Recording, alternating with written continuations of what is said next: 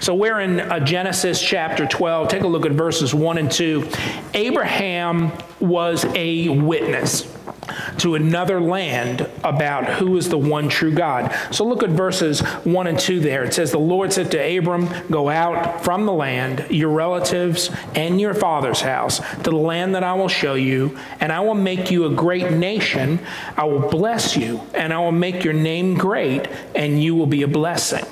So the purpose of a Christian mission, number one, is to make God known.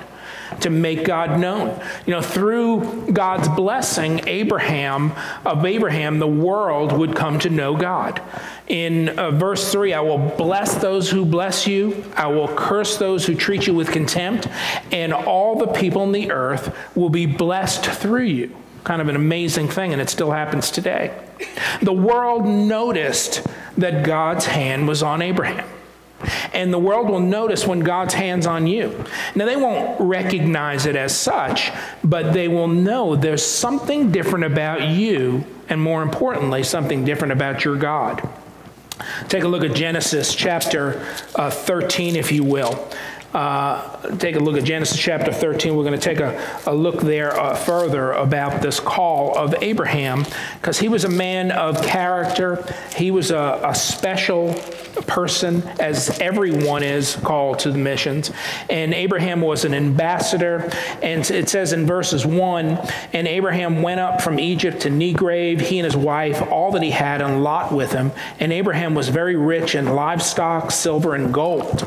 So our character and faith point people to God.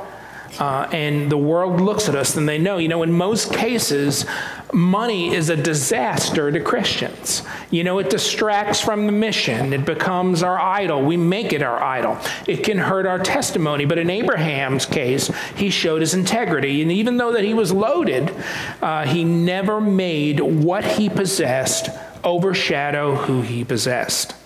And in chapter 13, in the latter part of verse 4, it says, and Abraham worshiped the Lord there. That was his main objective, to worship the Lord. Abraham's testimony was becoming well known among the lost world. In Genesis 14, the 4 kings team up to fight against some of the neighboring towns or cities of Abraham, Sodom and Gomorrah, and his nephew Lot lived in Sodom. So these 4 kings routed these 2 cities. They took all the possessions and the people, including Lot and his family.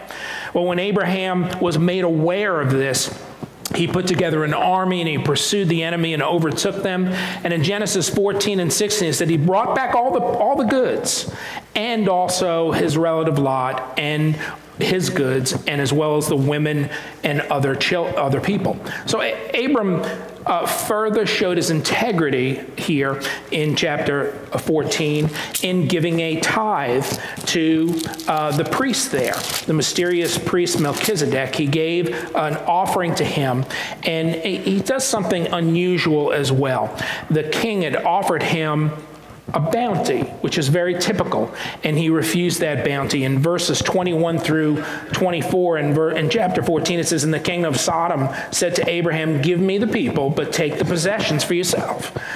And Abraham said to the king of Sodom, I have raised my hand in an oath to the Lord Most High, creator of heaven and earth, that I will not take a thread or a sandal strap or anything that belongs to you, so that you can never say, I made Abraham rich. So he had tremendous integrity in his mission. In fact, he was saying to the world, whoever was listening, he was saying that there's a powerful God that's more powerful than any king on earth. His name is Yahweh. He is creator of all things. He's my sustainer. He's my supply, not any man or king. He had tremendous integrity. So there are some elements of being a missionary, of being on mission. And the first is a call. We read about it with Abraham and his mission. These 8 were called to their mission. There's another 12 that are called to Honduras. There was a team that spoke last week that were called to do mission in Africa, and so many more. I'll turn over to Hebrews chapter 11, if you will. Hebrews chapter 11. I want you to consider some things about this call, and the first is obedience. Have you ever considered the faith it took for Abraham to obey that particular call? Look at verses 8 through 10 in Hebrews chapter 11. By faith, Abraham, when he was called, obeyed and went out to the place where he was going to receive an inheritance. He went out not knowing where he was going.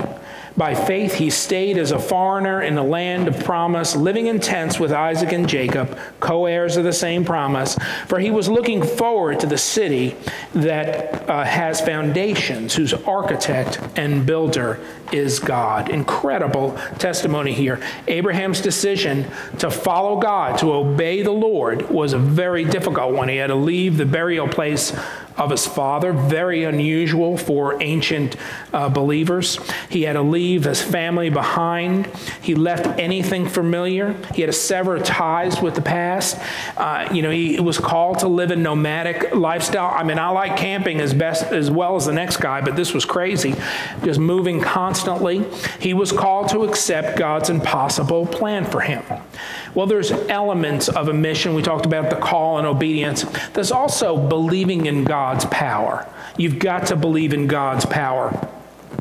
Abraham had faith and confidence in God's limitless power, the kind of power that Abraham knew would protect him in a hostile environment, would sustain him, even bless him during a famine. Abraham possessed a faith that really pleased God. Look at verse in Hebrews 11, verse 11 and 12. It says, by faith, even Sarah herself, when she was barren, received power to conceive offspring, even though she was past age, since she considered that the one who had promised was faithful. And therefore, from one man, in fact, one as good as dead, gave the offspring as numerous as the stars of heaven and as innumerable as the grains of sand in the seashore. So incredible promise here. Sarah was 90 years old when she had Isaac. She was not menopausal. She was post-menopausal. I mean, this was crazy. And Abraham, no spring chicken at 100 years old. In fact, Hebrews, we just read in verse 12, from one who was good as dead came offspring as numerous as the stars. So God's power is incredible. It's impossible, right? We got some medical professionals here. It's impossible, humanly speaking. But we're reminded by Jeremiah. He says, O Lord God, it is you have made the heavens and the earth with your great power, with your outstretched arms. Nothing is impossible for you. So it takes that kind of faith to be a missionary. We are all missionaries. You know the little kid song we used to sing, be a missionary every day? Be a missionary every way, in a town, a country, or a busy avenue. No, anybody know this? Africa or Asia, the task is up to you. Never heard that? Oh, we're going to have to sing that. We have a call. We have a call in our lives, Christians. It says, therefore, go and make disciples of all nations. Acts remind us that we are to be witnesses in Jerusalem and Judea, Samaria, and the entire world. The Acts continues to say, for this is what the Lord commanded us. I have made you a light for the Gentiles, that you may bring salvation to the ends of the earth. You know, the first missionary, Abraham, is incredible. He was called to make God famous. And that's exactly our calling. We have a calling to make God famous. Does the world know there's something different about you and your God? That's my question to you today. Do we give the world a reason for the hope that is in us? Well, we definitely have a call. And we have been asked to be obedient to that call. Unfortunately, some have made obedience subjective or optional. You know, when you make something subjective, we tend to qualify it for its substance and its qualities and its attributes, you know. But there are consequences to making obedience optional. You know, in life, we can make obedience optional on Main Street here and not pay attention to the speed limit. There can be issues with that. We can have a problem. You know, being a licensed driver in South Carolina, we have placed ourselves under the authority of the police. So it's either full obedience or face the consequences. In God's economy, if we have placed our faith and trust in Christ as our Savior, we make him Lord in our life. By doing so, we willingly submit to Christ's authority in our life. So Jesus himself puts it this way in John 14:15, if you love me, keep my commandments. As followers of Christ, our obedience flows from a heart of gratitude for the grace that we have received from Christ. Therefore, brothers, by the mercies of God, I urge you to present your bodies as living sacrifices, holy and pleasing to God, for this is your spiritual worship. Our obedience shows our love for God. 1 John 5:3 says, for this is the love of God, that we keep his commandments. And it adds this, and his commandments are not burdensome. They're not burdensome. So we also need to we have a call, we need to be obedient to that call. We need to have a living faith to believe God's power.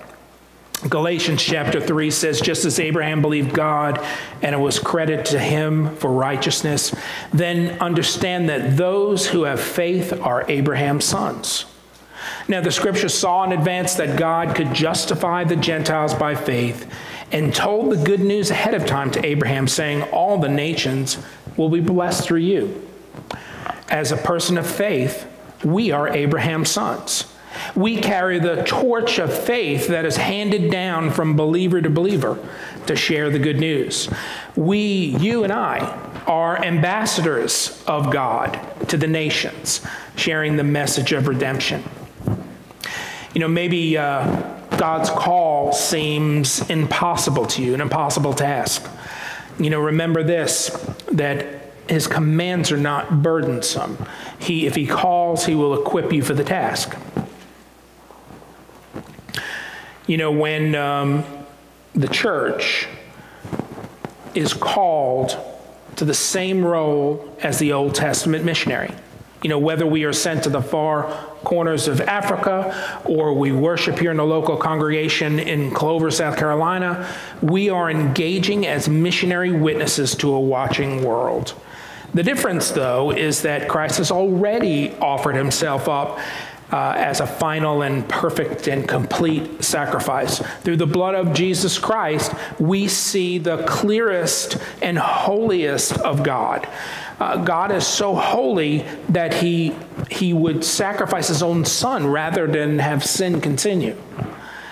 God loves people so much, loves humanity so much, that he offered up his own son rather than demanding that we give our lives for sin. You know, the single most powerful missionary activity of the church is our worship.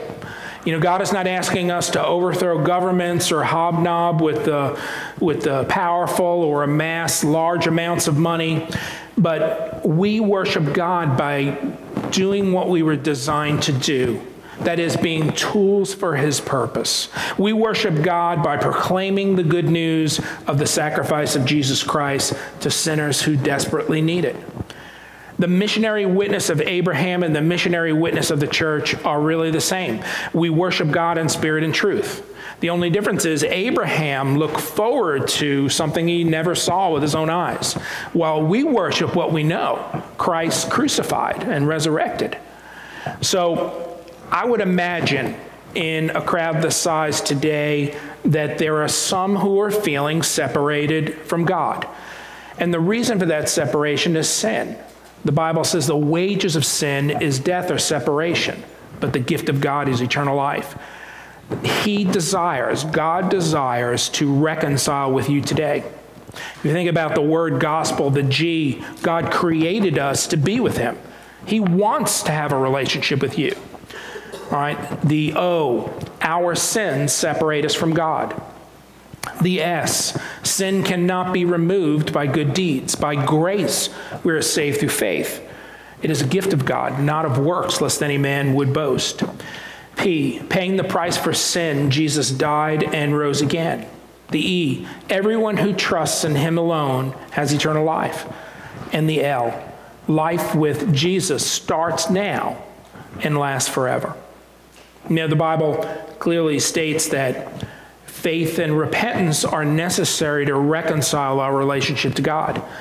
By faith, we believe that Jesus died for our sins. In repentance, we turn away from our sin, and it leads us to righteousness. I'm going to pray in just a moment and give you an opportunity to put your faith and trust in Jesus Christ as your Lord and Savior. Now, it's not the prayer that is going to save you. It's Jesus that saves you. So let's pray together. Father, I love you and thank you, Lord, for this time that we can present these missionaries to you, Lord, these servants. I thank you, Lord, that you gave us an opportunity to go and share the love of Christ and the gospel in Nicaragua. I pray, Father, continuing that those here today would understand that the gospel is not just for the foreign country, for the third world countries, it's for them. It's offered to everyone here that if they would just trust you as Savior by faith, believe that you raised from the dead, they can be saved. Whoever calls on the name of the Lord will be saved. We pray that that would happen today, Lord. And I thank you for this in Jesus' name. Amen.